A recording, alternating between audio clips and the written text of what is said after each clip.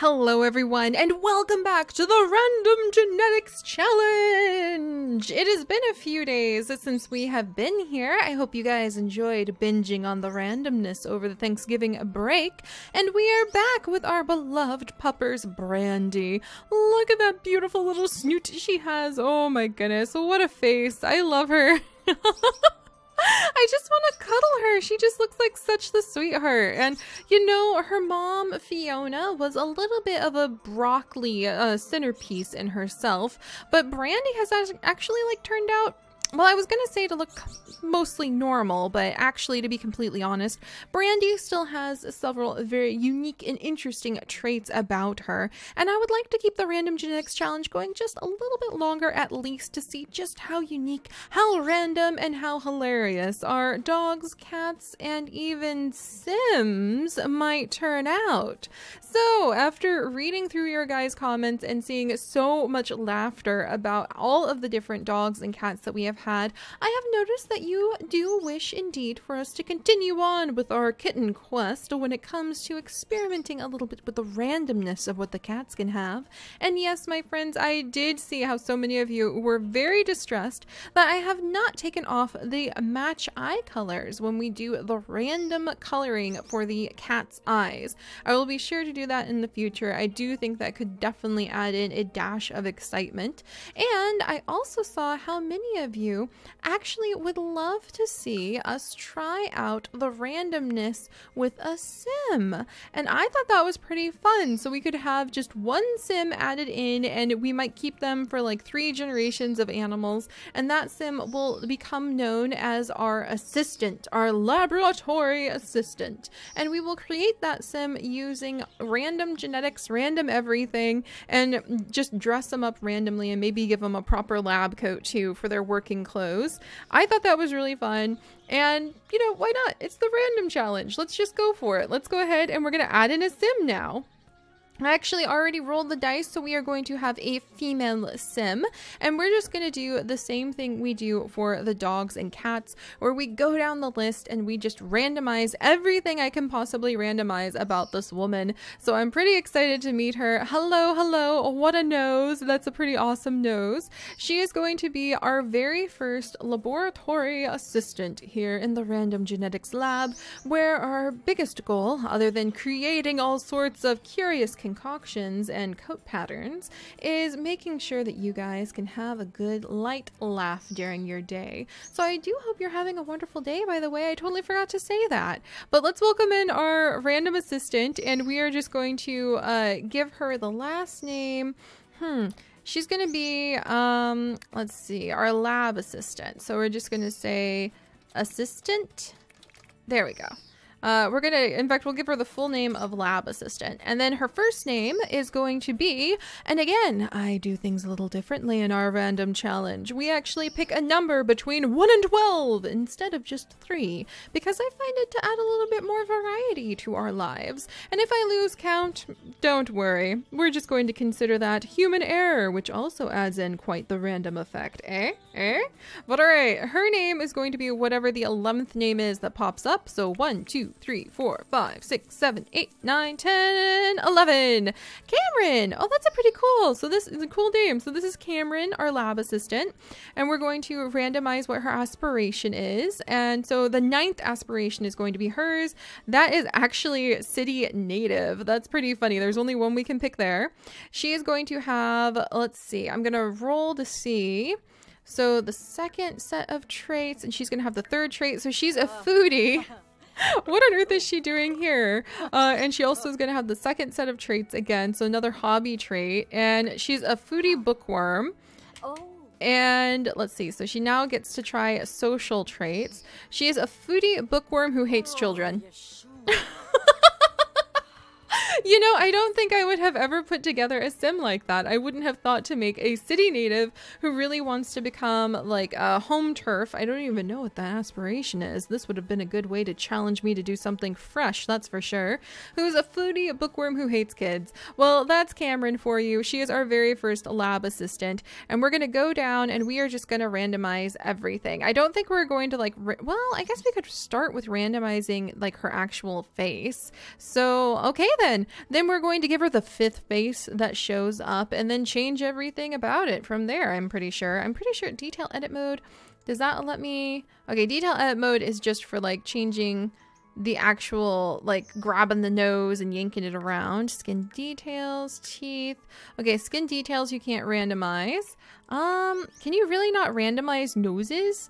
Oh gosh, that is so peculiar to me because I am so used to picking noses in Sims 2 and Sims 3 and like picking out the eyes and everything. This is really, are you, oh no, see, okay, so I have to physically click on everything about her. Okay, well, instead of randomizing faces, we're going to start with head shape and then I just have to physically click. Do I click on her ears? This feels a little bit like intimately awkward, to be completely honest. I'm like, pardon me, Cameron, I have to tap your face so that we can change it, please. So sorry about that. Well, let's go ahead and start with her head shape then. We are going to pick the 5th head shape. Cameron, is this going to really do anything? I don't think this is going to be too dramatic, but we'll see. 1, 2, 3, 4, 5. Huh. I really feel like that was just not really doing much, but that's okay. All right, well, on to the eyebrows. Pardon me, Cameron. Again, I apologize. This is kind of like majorly right in there, and we will not make her eyebrows match her hair, even though that will send me up a wall, but for like her looks, but it might make her look very interesting. So the 8th set of eyebrows. 1, 2, 3, 4, 5, 6, 7, 8. Do you like my count impression that I am doing there? All right, and then her eyes are going to be quite interesting. She gets the 2nd set of eyes. 1, 2. Oh, Cameron, look at your beautiful blue eyes. Nice. And then she's going to get, what else can I click on? I can click on her cheeks. Oh gosh, well that's a little awkward, but okay. Her she gets the 8th set of cheeks. 1, 2, 3, 4, 5, 6, 7, 8. Okay. Wow, actually cheeks definitely do something. And then I love her nose, but we'll have to see if we get to keep it with the 3rd nose that comes up. 1, 2, 3. Aww. You have a very normal looking nose, Cameron, but I'm sure everybody's going to be celebrating that you look pretty normal now. All right, and then we're going to pick the 9th set of lips. 1, 2, 3, 4, 5, 6, 7, 8, 9. There we go. Cameron, you kind of chilled off the randomness there, if you ask me. And the 9th jaw, actually, that's funny, rolling 2 9s in a row. 1, 2, 3, 4, 5, 6, 7, 8, 9. Okay. So this is Cameron's basic face and head shape. I don't think, oh wait, the ears. I can click on her ears. This is so awkward. I am so sorry, Cameron. This is, I feel so, you get the 2nd set of ears, Cameron. 1, 2, of course. Thank you. Thank you. I needed that. I needed this giggle. I needed this ability to step back and go, oh, the random gods have indeed spoken on your behalf, Cameron. This is quite interesting. All right, well, let's pop over here to the hair. We're just gonna go for any hairstyle. Forget this, like, if it's feminine or not hair. We're gonna go for all of the possible hairs that are in the game, and we actually get to pick the 12th hair, so we get to see quite the variety of what Cameron could look like hair-wise. 1, 2, 3, 4, 5, 6, 7, 8, 9, 10, 11, 12. Oh my. All right, Cameron, your ears. Your ears are definitely out there, but hey, that's pretty cool. We're not really going to give her hats or accessories. I don't think you can like randomize makeup. Yeah, you can't randomize makeup, even though that would have been quite entertaining. But let's zip through, and now that we have randomized her face, you can't really, I guess she came with randomized fitness and fat levels. Let's see, body, styled looks, tops. We'll just go ahead and we will give her a full body outfit, and then we'll give her a like pieced together outfit with a top and a bottom and accessories and everything like that. But we're just gonna give her like one everyday outfit that's full body, one that is not, and then we might go through and do one of the puppies because we don't really care what she looks like in terms of sleepwear and swimwear and all of that, because she is here to be our laboratory assistant in the random genetics lab. So all right, her full body day outfit would look like the 2nd outfit that comes up. So 1, 2. Oh, okay. Hey there. Alrighty then. All right. Well, and then if she had any accessories, I can't randomize accessories. Can I randomize shoes? I can randomize shoes. Okay, so I actually think this is beautiful. She has everything I could have asked for as a genetics lab assistant. Her ears, her outfit, everything about you, Cameron. I am slowly falling in love. Very quickly, actually, considering how long we've been here. But all right, and the first set of shoes is what she gets to wear with her everyday full body outfit. Cameron. Cameron. You, my dear, you are, well, that's not very dainty, but you knew how to make me so proud. Look at you. I am so happy. She has got one of the most interesting, eclectic outfits ever. That is going to definitely be the outfit that we will keep for her work with us as a lab assistant. She has set the style for what our lab assistants are going to look like, and I could not be more excited. All right, well, we're going to give her a top and bottom with, I guess I'll just have to like close my eyes and pick on the accessories just because I want to see what it would look like. Forget that feminine nonsense. We're going to let her wear whatever the heck she wants. She's going to have the third top. 1, 2, 3. So this would be like her around the house outfit, I think. And then she is going to be allowed the fourth set of pants. 1, 2, 3, 4. Oh my gosh, it's so perfect. Cameron, that is so immensely perfect for being able to be a lab assistant in a lab where we kind of play with all sorts of like puppy and kitty genetics. And then let me see, we are going to pick the fourth set of shoes for her. 1, 2, 3, 4. All right, so she's got like some pretty hefty boots, but that's okay. She's well dressed for whatever the heck she's doing. And then I'm just gonna close my eyes and like zip, zip, zip, zip, zip, zip, dunk. Okay. Oh, what is this? Okay, well, that's kind of weird, but if you want to wear that under your shirt, I'm not going to question it, Cameron. But all right, let's go ahead and put her back in her everyday outfit. I have to say, guys, this is a pretty cool looking outfit. And I love how Cameron looks. That is just so much fun to me that she actually came in such a beautiful, curious, just what does the hates children even look like? I'd like the little, I've never chosen that. You can tell I usually play genetics families. But all right, so welcome to our lab assistant. I hope that she has a fantastic time helping us with the puppies and kitties we are going to be adding into the family tree. So I think we only have enough time to do one animal today. So let me go ahead and I'm going to roll a dice. Is it going to be cats or dogs? And it is going to be dogs this time. So hang in there, cats lovers. Now that we have Cameron, she'll be with us for at least a couple more generations of pets, and we will be able to do a kitty and a puppy every day.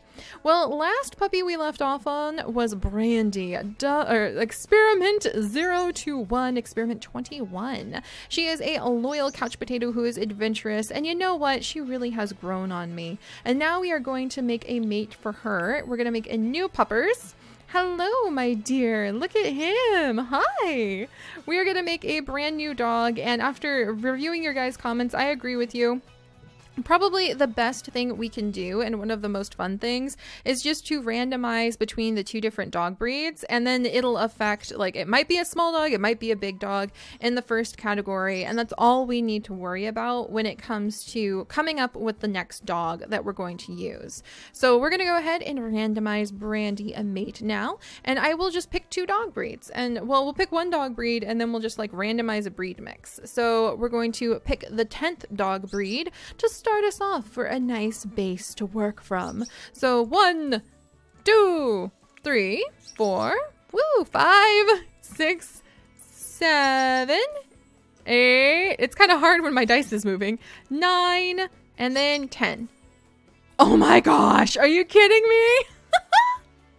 All right, so we have a bulldog. Our very first dog base is going to be a bulldog, and then he is going to just randomly breed with whoever. I'm pretty sure this will just make like any kind of bulldog mixed breed. So we're gonna, all you bulldog lovers in the house, please let me know if you have bulldogs. Let me know the names of the bulldogs. I actually get very excited when I meet bulldog owners because they tend to be some of the most unique and like really interesting people I've ever met. Like one bulldog owner I knew, he had a fantastic, beautiful line of bulldogs that he had been like raising and taking to shows, and he loved them, and he had these really fantastic, oh my gosh, there's a squirrel on my bird feeder. Okay, you guys are gonna have to check the vlog channel. I've got give me a second.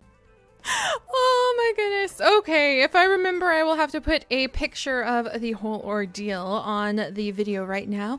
But my apologies, our wonderful bulldog, and all of you guys, because we just had a squirrel land on our second story window.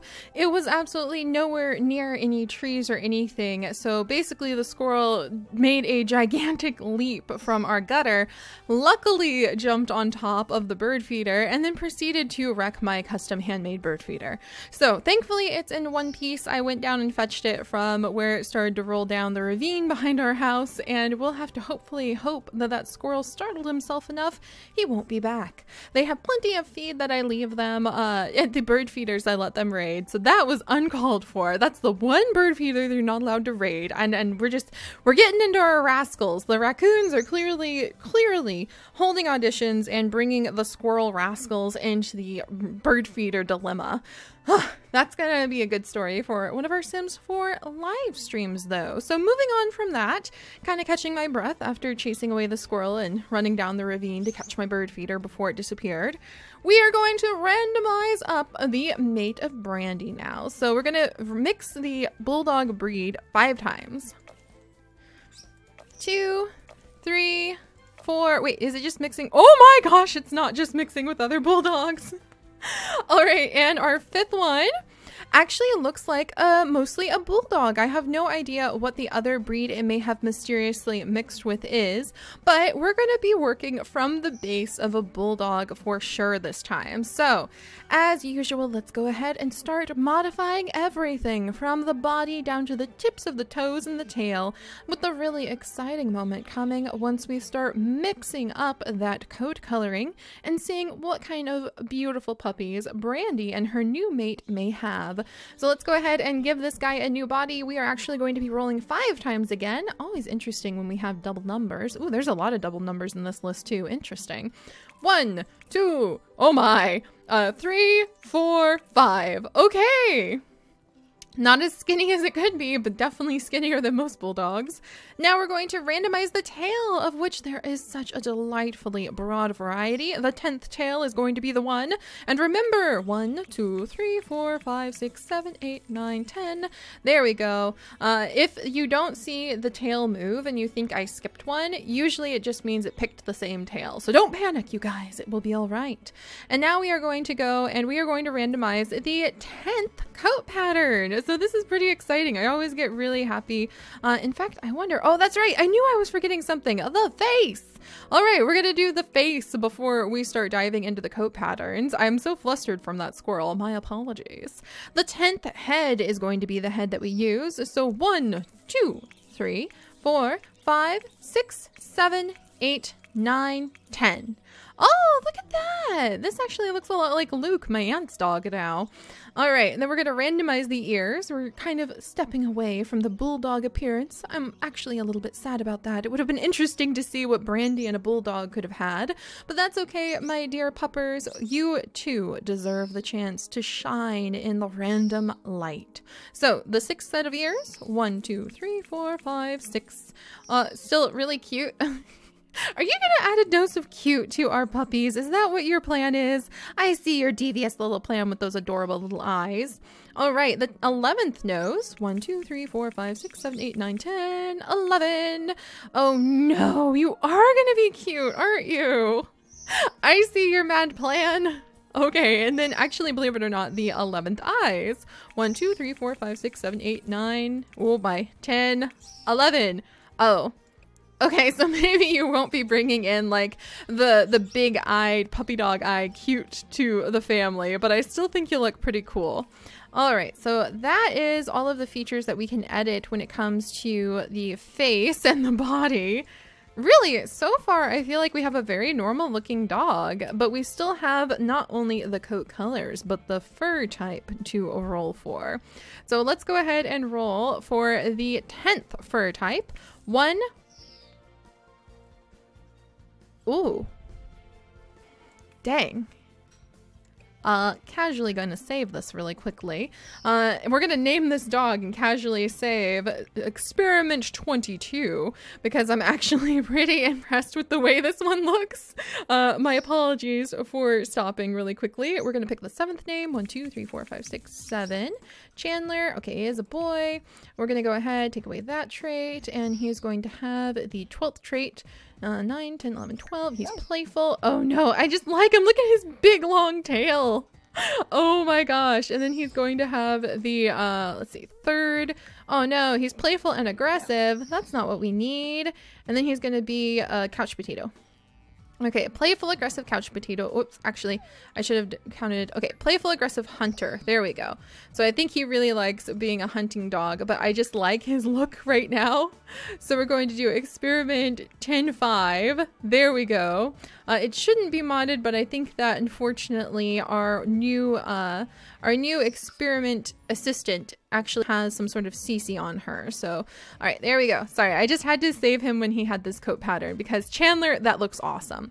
All right, but anyway, 2, 3, 4, 5, 6, 7, 8, 9, and I really hope he ends up with eyebrows I saw in one of the earlier coat patterns. 10. Oh, okay. Well, you know what?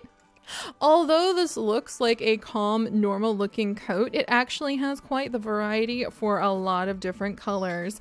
So this is going to be a little interesting. We actually have a lot of 3s in a row. So we have 3, 3, 3, 3, 3, 3, 3, 3, 3. So 1, 2, 3, 1, 2, 3, 1, 2, 3. What? We made it halfway through without any neons? I probably just cursed us, but now we have an 8. 1, 2, 3, 4, 5, 6, 7, 8. What? And then a 3 again. 1, 2, 3. Are you kidding me? We ended up with a pretty normal looking dog?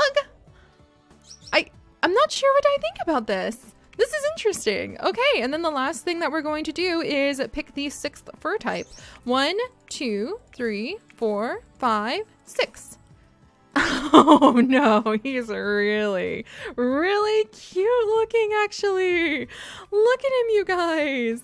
Everything about him actually came together. It was like every step of the random was meant to lead just to this dog. He's so cool looking. Look at you, Chandler. No wonder you look so sassy.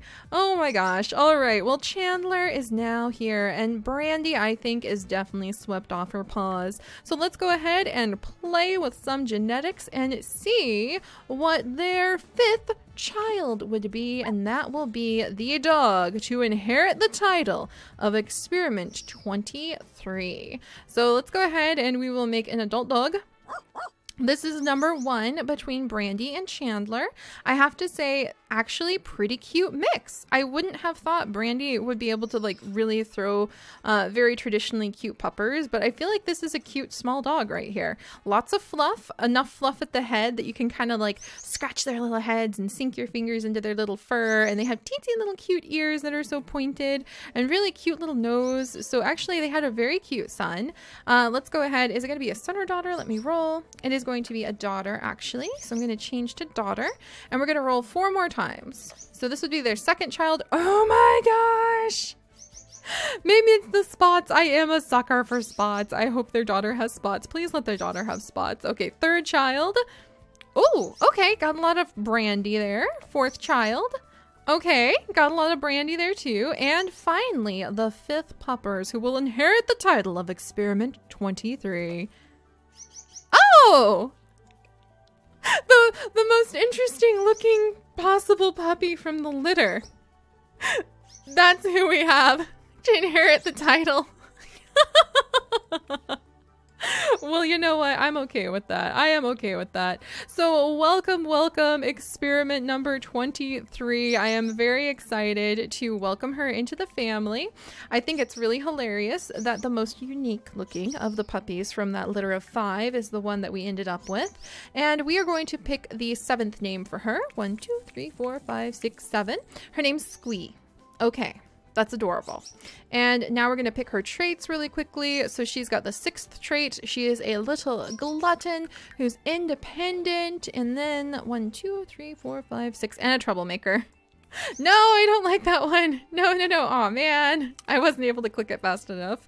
But here we go. We have Squee. She is a beautiful mix of her mother, Brandy, and her father, Chandler, who looked amazing in spots. And I would again like to welcome in our very first lab assistant, Cameron, and give a little shout out to the squirrel who wanted to be part of all of the random chaos. There's even randomness happening in my office as I try to create these adventures for us. Who knew?